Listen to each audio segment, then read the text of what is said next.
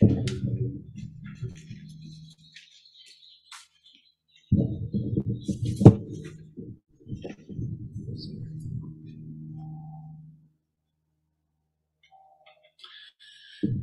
good morning. Let's pray. Let's ask for God's help. Father, we pray this morning that you would please speak to our hearts. Please give us understanding. Please soften our hearts so that we would all recognize Jesus for who he is, the King of the universe. We pray this in his name. Amen. Well, July 14th, 1789, an armed mob of revolutionaries stormed the Bastille, the castle in Paris, the place that symbolized the king's rule. It was obviously a critical moment in the French Revolution. And at that time, of course, many supported the French Revolution, which will be celebrated this coming Thursday, but not everyone. Edmund Burke, for example, an Irishman, staunchly opposed it. He wrote against it. And Psalm 2 is kind of an Edmund Burke of a psalm. It's writing to convince us of the folly of revolution. I wonder if the government's listening, and they'd be very disturbed right now at the beginning of the sermon, talking about revolution. But what I'm talking about is not French Revolution or our country's story. The attempt to overthrow the government is central to humanity's story. It's the story of human history. It's the unfolding drama between God and man. Genesis 1-3 records how God, the loving king of his creation, planted our first parents in a bountiful garden, overflowing with goodness, no reason to revolt. But of course, our first parents listened to Satan's lie, sought to overthrow God's good rule, and brought misery and death into the world. But God, in his goodness, promised to send his king, a human ruler, who would reestablish God's good rule, rescue us from Satan's tyranny, and bless all nations. And that is news worth singing about. In fact, we do sing about it at Christmas time when we sing, "Joy to the world. The King is here. He's come to make his blessings flow as far as the curse is found." He's not a cruel tyrant. The King of Psalm 2 is the blessed man of Psalm 1. Just look at if you have a Bible, look at Psalm 1, verse 1. The king is the man who delights in the law of the Lord. So you'd think, well, maybe the nations will respond to him with open arms, not clenched fists. But no, history repeats itself, or at least it rhymes, as Mark Twain puts it. The rebellion in Eden, you can see in Psalm 2, it's gone international. Now, Psalm 2 is unique in the way it's anti-revolution literature, because this is not the opinion of an Irishman. It's God's answer to the revolutionaries who opposed his king. And from this psalm, we learn how to live in such a world, how to respond to God. The psalm, you can kind of see it divides into 4 stanzas. The first is in 1-3, where we can summarize it as the united nations, united in rebellion against God's king. In verse 1, the psalmist asks rhetorically, why? Why do the Gentile nations rage and the peoples plot? And notice, it's in vain. The kings of the earth set themselves and the rulers take counsel together against the Lord and against his anointed, his king, saying, here's what they say, verse 3, let us burst their bonds apart and cast away their cords from us. Let us break free from their chains. Let's throw off their ropes. It's the sort of thing a rebellious teenager or teenagers might say, talking about their loving parents, or the attitude of the defiant 18-month-old who delights in breaking free from her mother. And every one of our hearts naturally rebels, of course. You will not rule me, God. That's slavery. Let's liberate ourselves from all restraint. Now, just think about the world for a moment. How is that working out for us? There was an article in the Atlantic earlier this year, teenage depression is at an all-time high in the United States. Broken lives, shattered relationships, social chaos. And here in Psalm 2, the scope of the rebellion is global. The world's political rulers conspire to overthrow God's good rule. And in the original context, of course, the neighboring Gentile rulers conspired to overthrow the rule of God's king David, who had subdued nearby nations. But this deep-seated hostility and resentment towards God's rule characterizes rulers of any age, including today. Whether rulers of democratic republics or dictatorships, it doesn't really matter. And the clearest expression of this rage against God, shaking our fists at God, occurred at the cross, in the crucifixion of Jesus, the King. And please, don't take my word for this. It's right there in Acts 4. It's printed in below our outlines, if you want to look at it here. The rulers in Jerusalem threatened the Apostle Peter and his friends to stop speaking the news of Jesus. And so you can see verse 23, that's part of Peter's prayer. They pray for boldness. And Peter, you can see, he quotes Psalm 2, and look what he says, verse 27. Truly in this city, Jerusalem, they were gathered together against your holy servant Jesus, whom you appointed, both Herod and Pontius Pilate, along with the Gentiles and the peoples of Israel, to do whatever your hand and your plan had predestined to take place. See, Jesus, the long-awaited king, he arrives to bring blessing. And what happens? Well, people from very different backgrounds unite against God's king. Mark 3:6, nationalistic Pharisees and establishment Herodians who hated each other, they conspire, they unite, they take counsel together to plot to destroy King Jesus. And not just then, of course. Today, hostility directed towards Jesus is taken out on his people. Authoritarian regimes persecute and kill Christians, of course. But Western leaders may not be as brutal as those guys, but they work to oppose Jesus's rule, don't they? It would not be surprising if EU leaders in Brussels further seek, they're already doing it, further seek to criminalize speech that they hate because it challenges their secular values and could outlaw speaking the gospel, or at least the ethical implications of the gospel. There's plenty of rebellion expressed through legislation. We call it bureaucratic rebellion. And there are some surprising alliances, I'm sure you've noticed. Isn't it interesting how some Western leaders who oppose real Christianity, that is very clear they do, they oppose real Christianity, and yet they seem surprisingly pro-Islam, even though Islam's view of women's rights is antithetical to a secular worldview. They clash like oil and water, those two things. So why the sympathy for Islam, but hatred for Christianity? It could be a number of things, but could it be just Psalm 2 playing out today?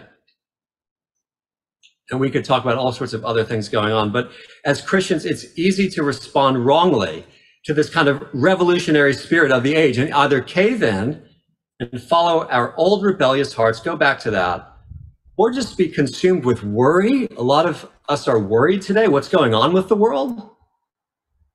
But notice that key word in verse 2, in vain do they resist God's king. Resistance is futile. It is doomed to fail. And God is not overwhelmed by what's going on. You know, a friend recently said, often our problem is that we have too high a view of man and too small a view of God. And that is exactly right. We may feel overwhelmed, but what does God think of these powerful rulers, powerful nations, all of them raging against him? Well, notice, secondly, what he does. He laughs. This is the God who laughs, verses 4-6. And don't you love this picture in verse 4? Just look at these words. He who sits, he doesn't even leave his throne. He's unfazed by this. He sits on his throne in heaven and laughs, unmoved. And notice the contrast between heaven and earth. Heaven laughs at the little earthly rulers shaking their little fists at him. For this illustration, you're going to have to use your imagination. Imagine a civilization of ants is plotting to overthrow you and take over your house. And so the most distinguished ants, the officials, travel from as far away as Gopher ice cream to gather together for a grand conference under that bush over there. A great meeting of the minds and strategizing and conspiring to overthrow you. And as you stand above them listening in, you laugh at the absurdity of it. Now, the one point there, we're not ants, we're made in God's image, but the point is, heaven laughs. It's obviously language accommodated to us to make the point that human plans to overthrow God and his king are absurd. They are laughable. Notice God not only laughs, his attitude towards this rebellion, but he speaks. He speaks a terrifying word to his enemies. Verse 6, as for me, I, God, and the I is emphatic, I have set my king on Zion, my holy hill. God has installed, he's enthroned his king. And there's nothing his enemies can do about it. It's interesting here. God announces news, gospel, to his enemies. And it's instructive for us, isn't it? See, how should we answer a world that is raging against God? Well, we don't have to come up with an answer. God has already answered by speaking his gospel. And we're to speak that same gospel that God speaks in verse 6, the good news that God has installed his king. His name is Jesus Christ, the King. This is liberating. There is no need to correct everyone's view. There is no need to form an answer to every cultural problem or lash out in anger. We just speak God's gospel. Jesus is king. Now, you might wonder, I thought about this, why is it such terrifying news? It's good news. Well, of course, this news that Jesus is king, it is terrifying to these rulers who are revolting against God's king. Think about it. Imagine the terror a rebel feels when he hears the news that the king that he's attempted to overthrow has ascended to the throne. See, if you plot against the king, as someone has said, you better not miss. And when the rulers crucified King Jesus, they thought they took him out. And if it was any other king, they'd be spot on, they'd be right. But he is God's king. And so God raised him from the dead. Psalm 2 speaks of God installing his anointed king David, who took over Mount Zion by conquering the Jebusites. But of course, David's reign foreshadows the reign of David's son, Jesus, the Messiah. God's king began his reign from an unimpressive hill in Judah. But his rule extends to the ends of the earth, even here in Greenwich. And we see that in this third stanza. We see that Jesus is the universal king. Now, we're going to have to do some hard work here just for a moment. As the youth group can tell you, they've been being trained in how to read the Bible. Whenever we come across a pronoun, we need to ask who it refers to. So look at verse 7. The I in verse 7 refers to the Messiah. So I, the king, will tell of the decree. And the king reads aloud the decree that God the Father spoke to him and about him. And of course, when God makes a decree, an authoritative decision, it is done. It will happen. It is set in stone. Well, what has God decreed? That his son, his king, will be enthroned as sovereign ruler of the nations, all nations. The end of the earth, the ends of the earth belong to him. And we know from reading the Gospels that Jesus is God's chosen king. At Jesus' baptism, at his transfiguration, God spoke. He said, "This, Jesus, is my beloved son." But you might be confused by verse 7. We know from elsewhere in Scripture that Jesus is the eternal Son, God the Son, one with the Father from all eternity. And so what's going on in verse 7? It seems to imply that he became the Son on a certain day, because it says, today I have begotten you. What's the deal? Well, the confusion is removed when we realize that my son in verse 7 refers not to Jesus' divine nature, but to his royal office, his title. Just as a board might appoint you CFO or CEO of the company, God has appointed Jesus to the highest office. The man who was crucified in weakness has been crowned Son of God, the King of all nations. That's what it means. Now, on what day was Jesus declared to be the powerful king of God's kingdom? Well, it was on the day he rose from the dead. If you want cross-references, Acts 13:33, also Romans 1, verse 4. In Acts 13:33, the Apostle Paul says, verse 7 of Psalm 2 refers to Jesus' resurrection from the dead. Jesus, who ascended to heaven's throne as eternal king, notice is promised in verse 8 that he's going to inherit all nations, possess the ends of the earth. Christianity is not parochial. Jesus' reign is universal. That's why you notice each week we pray for God's world and we pray for mission partners around the world. And you know, some criticize missionaries for sharing the gospel in foreign lands. I've been criticized myself. Who do you think you are to come here and disrupt this culture? I listened to a talk online, a religious leader at a nearby church, horrified. This guy was horrified at Brazilian Christians seeking to convert tribes in the Amazon. How dare they, those evangelicals? And the speaker obviously doesn't believe Psalm 2. What is the missionary's response to the criticism? How dare you come here and speak of this King Jesus?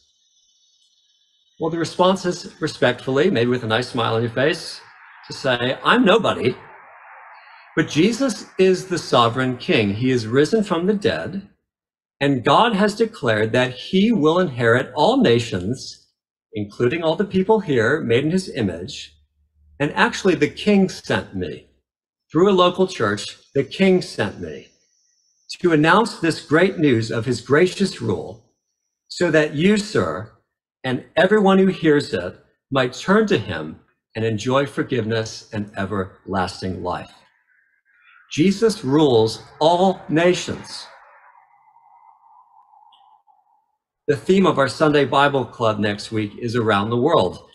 And the kids will be traveling around the world to celebrate different countries. There's a rumor that Pikachu might even pop in to say hello and hear the gospel. We want them to learn that the gospel is inclusive of all nations, because all nations belong to this one King, Jesus Christ.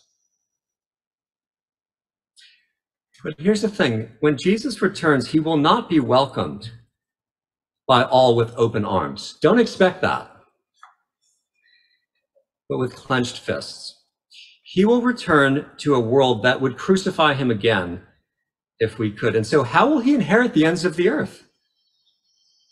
Well, this is going to challenge kind of Western sentimentality about Christianity, but Jesus will fully enforce his kingly rule with overwhelming force.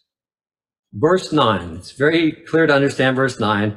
You shall break them with a rod of iron and dash them into pieces like a potter's vessel. It's a vivid picture, isn't it? It would make for a memorable Sunday school craft that I think the boys would at least would enjoy. Let's make a clay pot. Now take this iron rod and give the pot a good whack and see how many pieces it obliterates into. When Jesus returns, he will shatter all rebels like that. And if you're worried, that's not one of the games at the upcoming Bible Club, but it could be. And again, it may seem harsh, but ask believers suffering in Myanmar or China or Iran or Nigeria, whose family members have been tortured for their allegiance to Christ, or ask those suffering the ravages of war. If Jesus has returned to smash self-enriching warmongers is good news to them. See, Jesus is the sovereign, universal king. He will establish his reign to the ends of the earth. God has decreed it. This is where history is headed. And so we should view history, including global events, through a Psalm 2 lens. When a country collapses, when a ruler is dethroned, right now, Sri Lanka, they're going through some sort of uprising, or borders open up and there's a mass migration, there's a bigger story going on. It might just be that God is at work, sovereignly getting people to a place where they can hear the good news of Jesus, the sovereign King. Now, if verse 9 is where this psalm ended, we would all be doomed. We might as well go home and do who knows what. But every one of us, see, left to ourselves, resist his rule. We're his enemies by nature, left to ourselves. But in the final stanza, verses 10 to 12, there's this wonderful surprise. God surprises his enemies. God is full of surprises. He offers his enemies, these rulers, mercy and promises blessing upon all who give up their foolish rebellion and surrender to Jesus' rule. Jesus is the one and only refuge. This is the fourth and final point. Just see it for yourself at the end of verse 12. Blessed, happy are all who take refuge in him, in the King. Now, this is amazing. God offers mercy to the very rulers plotting to overthrow him in verse 2. If you were a king or a queen, some of us think we are, if you were a king or a queen and your enemies attempted to assassinate you and bring you to the guillotine and they missed, how would you respond? Well, most rulers would, of course, execute treasonous rebels immediately. Nelson Mandela, the first president of post-apartheid South Africa, he ascended to power in 1994. And during apartheid, white rule, he suffered in jail on an island off Cape Town for 27 years. And when released, some assumed that he would take vengeance on his political opponents. There's lots of talk about civil war, apparently. And surprisingly, and some would even say miraculously, Mandela did not treat his enemies the way they deserved. He forgave them. And everyone in the world acknowledges that it was noble of him to do that. How much more noble of King Jesus to swap places with his enemies? What other king would be willingly crucified, suffer the death penalty for the very people who are attempting to overthrow his rule, for treasonous rebels like us, so that in him we can be forgiven? There's no other king like him. He's unlike every other king, not just because he's immeasurably more powerful than the rest, but he's immeasurably merciful. And he offers mercy to his enemies, and he motivates his enemies to receive his offer with two things, a carrot and a stick, a warning of judgment and a promise of happiness. Stick and carrot. First, the stick. He says, be warned, be wise, serve the Lord with fear. Become his servant. He's speaking to the kings. Yes, you, mighty kings. Yes, you, President Biden. Yes, you, Miss Merkel, and everyone else. Kiss the Son. In the Middle East, when a victorious king conquered a rival, the subdued king could surrender himself to the victorious king. And if he surrendered, the ruling king would say, well, King so-and-so kissed my feet. He submitted to my rule. Well, the psalmist says to us today, submit to God's King, Jesus Christ. Accept his rightful rule over us. See, those who refuse to accept his rule willingly now will still be ruled by him. But the unrepentant rebel will face the king's fury, will perish. No one wants to be the clay pot facing an iron rod. And so he says, be wise, O kings. And then there's the carrot to motivate us In verse 12, he says, how blessed, how happy, how joyful are all who take refuge in him. Many people think, if I submit to King Jesus, he'll make my life miserable. I think Dan shared this about before his conversion. Obviously changed his mind because he realized life under his rule is not slavery, but true freedom because of the kind of king he is. Jesus himself is the only refuge, the only shelter from judgment, who will shelter every rebel, no matter how rebellious we've been, every rebel who asks him for forgiveness. And so with that in mind, let me close. If you lived amid the French Revolution or any revolution, how would you decide which group to side with? Well, 2 questions. If you only cared about preserving your life, the only question you'd ask is, well, who's going to win? The king or the revolutionaries? If you wanted to do what's honorable, you would also ask, well, which side is righteous, the king or the revolutionaries? And in history, it's not always clear. But amidst this worldwide revolution against God, isn't it obvious who to side with? It is a no-brainer, because in Jesus, these 2 questions have one clear answer. You want to do what's honorable? We'll take refuge in God's king, Jesus, the legitimate king, the good king. You want to preserve your life forever? We'll take refuge in Jesus, the victorious king who cannot be defeated. He's already won. Resistance is futile. It's in vain. In vain do the nations plot against him. He is the sovereign king. The ends of the earth belong to him. And he says in this last verse, blessed are all who take refuge in him. Let's pray.